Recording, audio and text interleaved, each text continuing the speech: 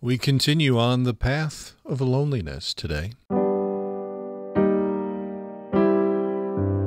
Welcome to another look into the life and message of Elisabeth Elliot, who called us to live to a higher standard each day, to not be satisfied with just a little religion when we could have much more. As this series continues in the coming weeks, we'll hear from family, friends, and others. They were all influenced by Elisabeth's life and message. Today, part 3 and 4 of our 8-part series, The Path of Loneliness, a refuge for our loneliness, and distinguishing loneliness and solitude.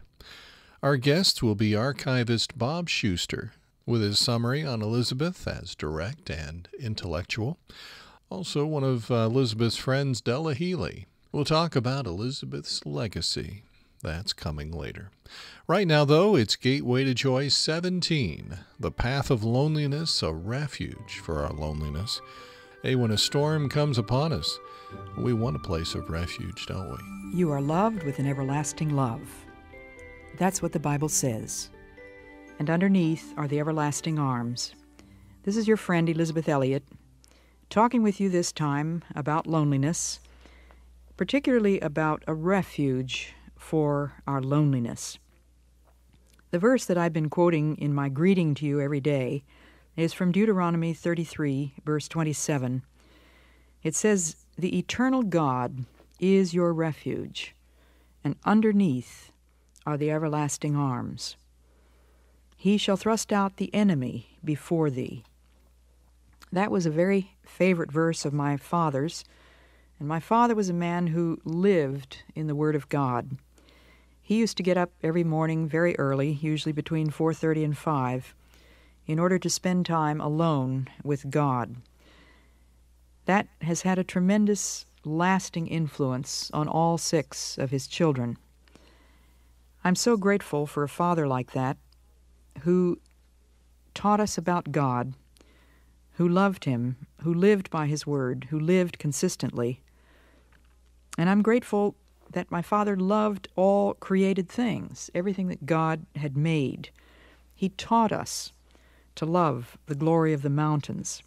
We used to have a summer place up in New Hampshire, the White Mountains. And one of the most exciting days would be when my father would get up early and go out and take a long look at the weather and decide that this was a mountain day.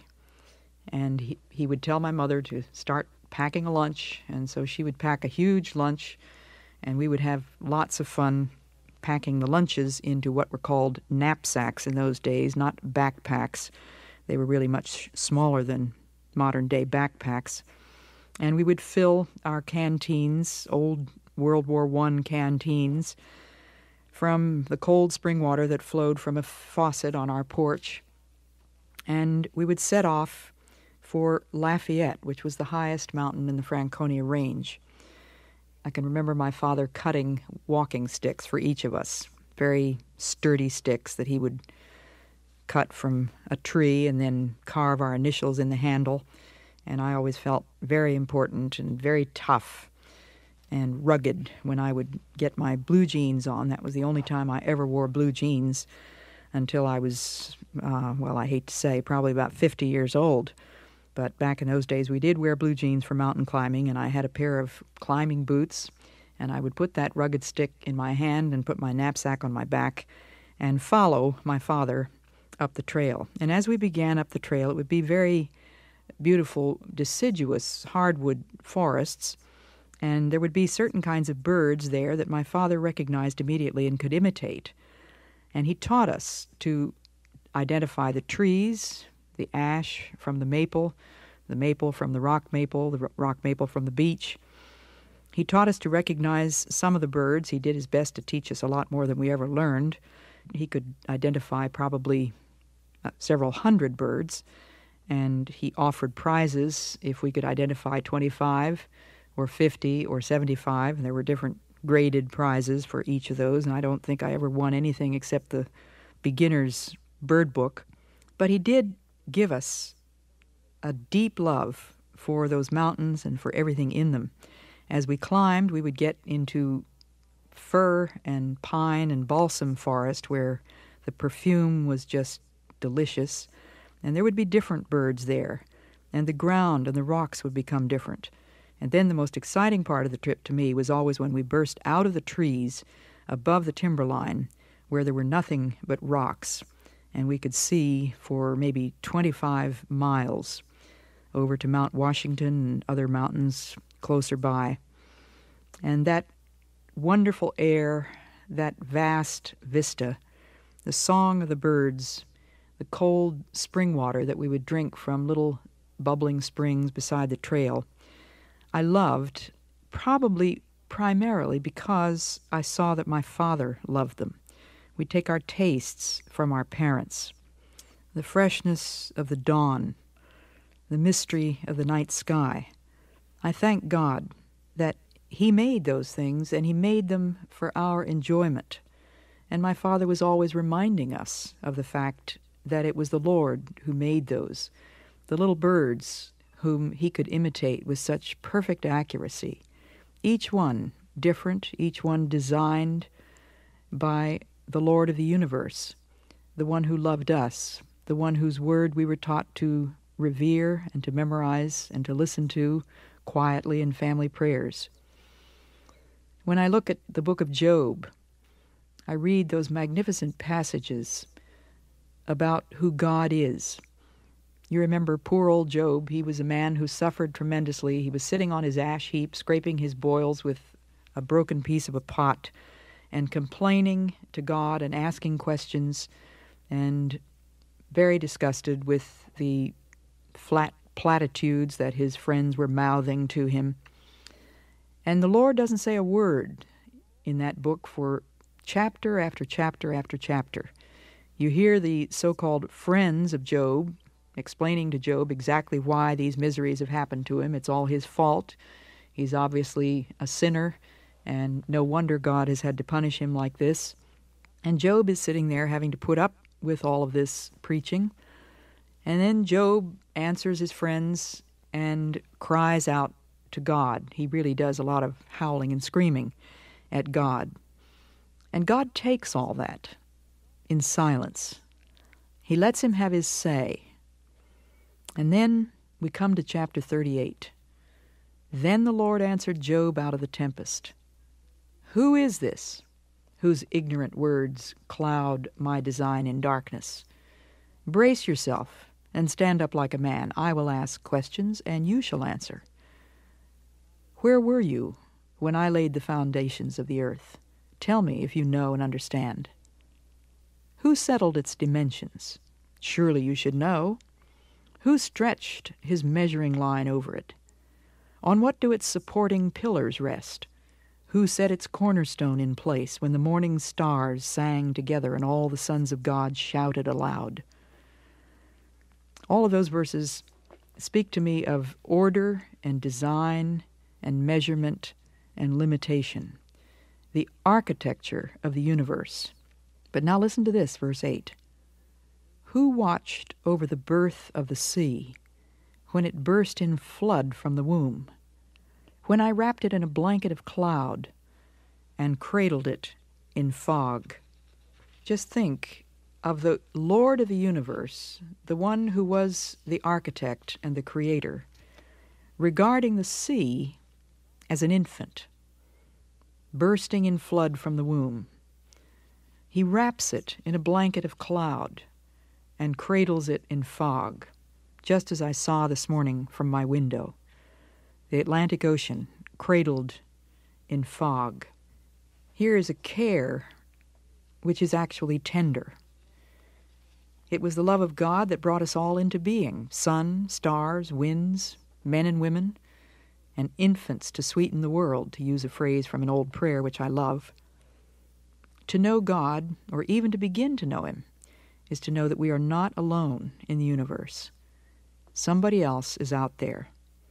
There's a hint that there may be a refuge for our loneliness. To stop our frantic getting, spending, and searching, and simply to look at the things God has made, is one step away from despair. God cares. The most awesome seascape can reveal a care which is actually tender. I wrapped it in a blanket of cloud and cradled it. A God who can look on the mighty ocean as a tiny newborn, could he overlook one of his lonely people? You out there, I don't know who I'm talking to, but I'm sure that I'm talking to one of those lonely people. Maybe someone who has always felt of God as so remote, never doubted perhaps that he was the creator of the universe, the architect, the one who laid the earth's foundations. You've never doubted anything about that particularly. But how is it possible that such a God can actually see my heart, can actually enter in to the feelings of my loneliness? Does it seem impossible to you? Listen to these verses from that same book of Job. Do you attend the wild doe when she is in labor? Do you count the months that they carry their young, or know the time of their delivery, when they crouch down to open their wombs? God does that. God is there when the wild doe is in labor. God knows exactly when that baby fawn is due. God watches. God sees them when they crouch down to open their wombs. Do you think your aching heart can possibly escape his notice? It doesn't. He loves you with an everlasting love. And if you will bring that aching heart to him, it will not be despised. And I can tell you that for sure because there's a verse in the Psalms that says, "The sacrifices of God are a broken heart, a broken and a contrite spirit he will not despise." And so I would encourage you to bring that aching heart, that loneliness, as an offering. Get down on your knees, lift up your hands, put your loneliness, put your aching heart, put the emptiness right there in your hands. Lift it up to God and say, "Lord, please take it." Gateway to Joy 17, a refuge for our loneliness. Later on, we're going to hear about the legacy of Elisabeth Elliot as we hear from Della Healy, a friend of Elisabeth. Right now, Bob Shuster. He's been an archivist at the Wheaton College Billy Graham Center archives for decades, helping researchers learn from the past to understand the present. He found Elisabeth to be direct and intellectual. My strongest impressions were first of all of her intense and searching intellect. I remember from our interview her very direct, striking gaze in her eyes. This was a person who saw what was around her, who noted it, who reflected on it, who filtered it through a very powerful and critical intellect. So I was very impressed with her mind and the fact that she was not inclined to sentimentality or to seeing things as she wanted them to be. She wanted to see things as they were. That was Bob Shuster, an archivist at the Wheaton College Billy Graham Center archives. A little later, we hear from Della Healy, a friend of Elisabeth, as she talks about her friend's legacy. Right now, part 4 of our 8-part series on the path of loneliness. Now, the word loneliness, is it the same as solitude? What's the difference? Solitude is something that we don't really seem to know a whole lot about these days. People seem to avoid it like the plague. They run here, they run there. They try to be with people, have somebody talking to them or music blasting. Solitude has really fallen on hard times, it seems. Loneliness carries a connotation of pain for most of us, where solitude, for some of us at least, is pure pleasure. And I suppose most of us at least have had some experience of wishing for solitude when we had been with people and too much noise for too long. But there are people who really find solitude a very painful thing. When we think of solitary confinement, that conjures up images of perhaps one of the worst kinds of human pain. But solitude is something for which we should be grateful, something for which we should try to arrange so that we can learn to turn our solitude into prayer. I remember going to a seminar one time. It was a whole day's seminar, and I cannot remember anything at all that was said except the very first sentence, which was, you can turn your loneliness into solitude and your solitude into prayer. And that statement has been with me for a long time. Paul Tillich, theologian and philosopher, wrote in his book, The Eternal Now, being alive means being in a body separated from all other bodies, and being separated means being alone. This is true of every creature, and it is more true of man than of any other creature. He is not only alone, he also knows that he is alone. This aloneness he cannot endure. Neither can he escape it. It is his destiny to be alone and to be aware of it. Not even God can take this destiny away from him. That's the end of the quotation. When God created the world, he saw each thing that he made as good. But when he made man, he saw that it was not good that man should be alone. Man is a social creature like the animals. They move in pairs or flocks or herds. God designed the answer to Adam's aloneness, a woman. They were a couple, meant to answer to each other. Each, however, was still alone in a profound sense, in a separate body, alone before God, bearing his image, answering to him, responsible. This aloneness was a good thing, for everything in the garden was perfect. But something happened. Sin destroyed the perfect harmony of the universe. The relationship of man with God and of human beings with each other was fractured. Man now knows that he is alone. You and I are very much aware of our aloneness. It is not only an experience of solitude, which is not necessarily a bad thing in itself, but it is also an experience of deprivation. We feel that we're missing something, that we've lost something. Human companionship doesn't even suffice in the long run. Disobedience back then in the Garden of Eden is what ruined human companionship.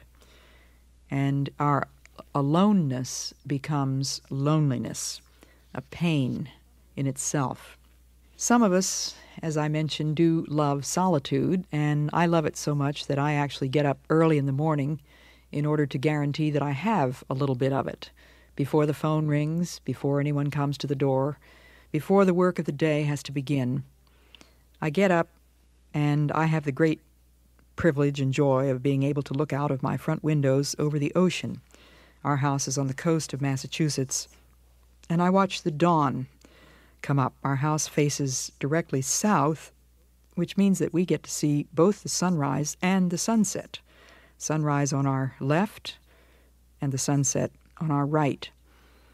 I love looking out at the ocean in its peacefulness, as it usually is, or in its storms.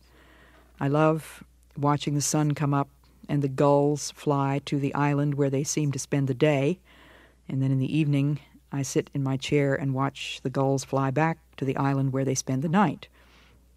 The island where they spend the day, incidentally, for some of you older folks, is Norman's Woe. You remember that poem, The Wreck of the Hesperus? Well, the Hesperus was a ship that was wrecked on Norman's Woe, which is not very far from our house. I love that silence. Just this morning I was able to sit out on the balcony. It was very misty. In fact, it was foggy. I could hear the sounds of 4 different foghorns. I love that too. And my daughter, who lives in Southern California, lives in a very different kind of a place and has a very different life than I do. There's nobody else in the house except my husband and one young man who lives in the back of the house and helps us take care of the place. They're both very quiet. My daughter, on the other hand, is a young mother. She has 5 children, and the oldest is 11.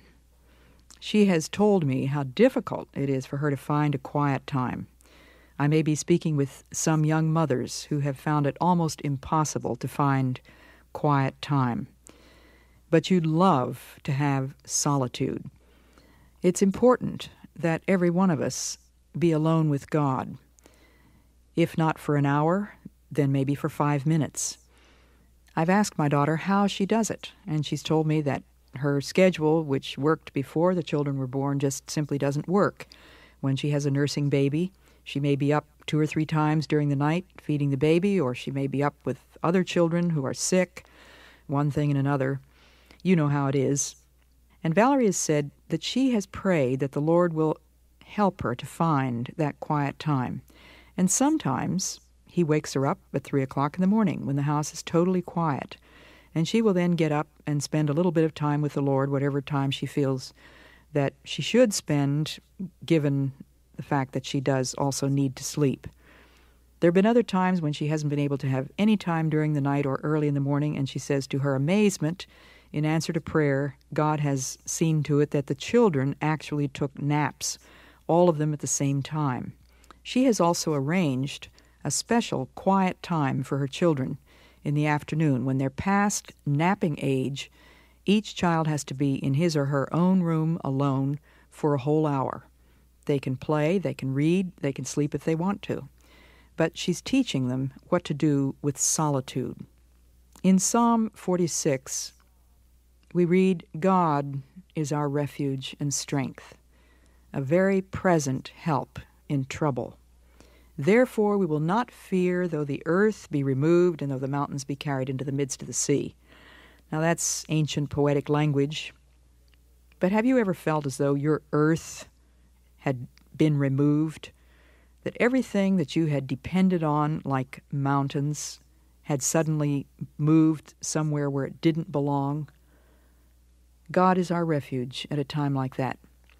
And in verse 10, the psalmist says this, "Be still and know that I am God." Maybe we could even translate it in modern English, shut up and know that I am God. Be quiet long enough to look up into His face, to speak with Him, to lay your needs before Him, to open His Word and ask Him to give you some word of encouragement or comfort or instruction, and to pray. It takes solitude. Are you lonely? Turn your loneliness into solitude, and your solitude into prayer. There is so much noise in our lives. Traffic, machinery, chainsaws, lawnmowers, airplanes, phones, dishwashers. Even the music is that shrieking, thundering noise, which some people seem to like so much, but which I can hardly bear. Noise. What do we do about it? Maybe you have to go into a closet. Maybe you could go and sit in your car in the garage and get a little bit of quiet for 5 minutes. Maybe if you're a young mother, you can't go anywhere by yourself because you have to be where you can hear the children. But you can go into the bathroom. You can go somewhere for 5 minutes or 6 minutes, whatever fits into your schedule. And remember, the Lord knows all about that schedule. Your work as a young mother is God's work. You are cooperating with Him in caring for that child. There is no more important work in the world. And for you older women who are lonely because of the empty nest, I'm going to be talking to you one of these days particularly about that syndrome. But if you have more solitude than you thought you wanted, I urge you to turn that solitude into prayer. One of my favorite hymns that I often use in my own devotional time begins with these lines, "Speak, Lord, in the stillness, while I wait on Thee. Hushed my heart to listen, in expectancy. Speak, O blessed Master, in this quiet hour. Let me see Thy face, Lord, feel Thy touch of power. For the words Thou speakest, they are life indeed, living bread from heaven. Now my spirit feed." Distinguishing Loneliness and Solitude. That was Gateway to Joy 18, Part 4 of the Path of Loneliness series. Before we go, let's hear from a friend of Elisabeth, a writer who knew the 5 wives of those killed in Operation Alka. Della talks about the legacy of Elisabeth Elliot. Unless we revive her writings, because I can't recommend her enough. And I'll tell you, too, Mike, that, I just got a book. We have all these women's Bible studies at churches throughout the country. And I'm always interested to see the books that they're using. And I have to tell you, some of them are just, they're so self-serving. This was the thing about Elisabeth, okay? She taught objectively. She taught about the Lord and about God in her life, and it was not self-serving teaching. Writer Della Healy, a friend of Elisabeth. Thank you, Della. Hey, let me thank you for letting us come into your home, maybe at your office, maybe as you jogged or drove. Thank you for letting us be a part of your day today. On behalf of the Elisabeth Elliot Foundation, in cooperation with the Bible Broadcasting Network, let me invite you to check out all the resources at elisabethelliot.org. elisabethelliot.org. More talks, devotionals, Gateway to Joy programs, and more. Well, until next time, may God remind you daily that you're loved with an everlasting love, and underneath are the everlasting arms.